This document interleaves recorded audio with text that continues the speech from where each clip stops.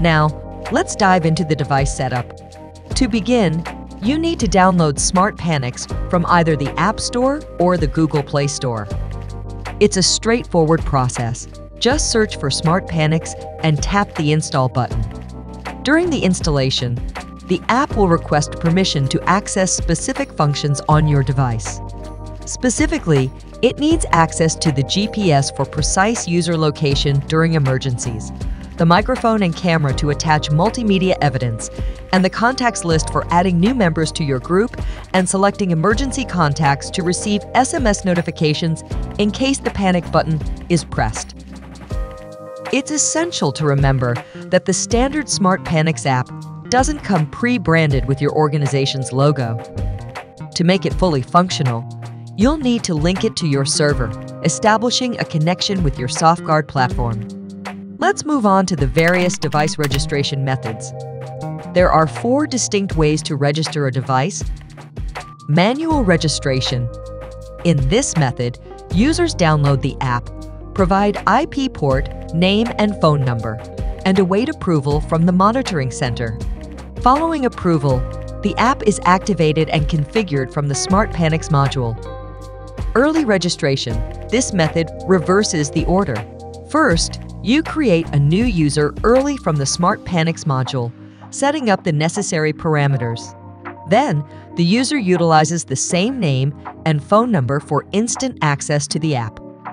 Landing page. The landing page registration is a user-friendly web form that significantly speeds up the device activation process. Adding users to my group. A QR code can be shared with users to add more members to a specific group. Let's delve deeper into these methods and see how they work. App activation requires users to connect to your server. This can be achieved by either manually entering the IP and port details or scanning a QR code.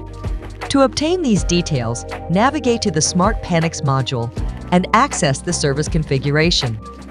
There you'll find your IP address and port, as well as the QR code to share with users. Once connected, users input their name and phone number.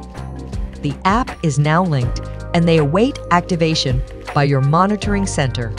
This unactivated device will appear in the Unassigned Devices section. To complete the process, simply select the device and hit Assign Account. You can further configure the device by double-clicking on it. Early registration is the reverse of manual registration. You create a new user early, setting up the device and account in advance. The device appears in red as it awaits activation on the user's app. When the user enters the same name and phone number, they instantly access the app with predefined permissions and features. There are no wait times. It's crucial that the user enters their name and phone number exactly as you entered it during early registration, as any discrepancy may prevent the system from recognizing it. The landing page method is a simple form, offering a quick way for users to register. Once they've completed the form, they'll receive a welcome email with a link, and a new account will be automatically registered in the system. We'll delve further into the landing page later in this course. The 4th method involves group setup through the app.